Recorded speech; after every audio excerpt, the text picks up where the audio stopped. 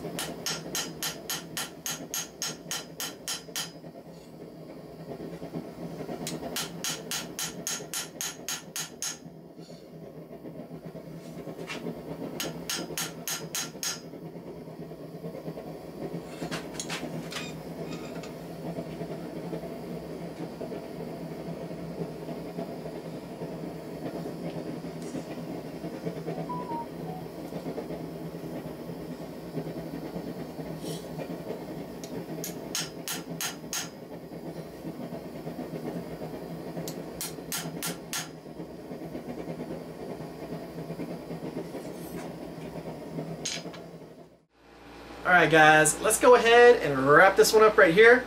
Now in this outro, I'm going to focus more on the one that I kept the actual profile of the original blade. And then I might show y'all in the outro of this outro, the other one. So this right here is what we were able to do.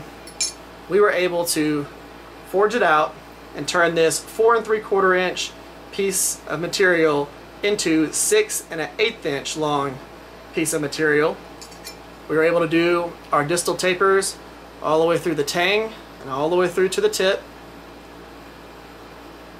Get a nice profile out of that and turn a 3-finger knife into a 4-finger knife. So definitely a little bit larger EDC, and I mean I love the smaller ones, but being able to have this out of this material is awesome, and getting more practice in with my forging. I love this whole entire process. Here, let me see if I can, there we go. So this is completely flat.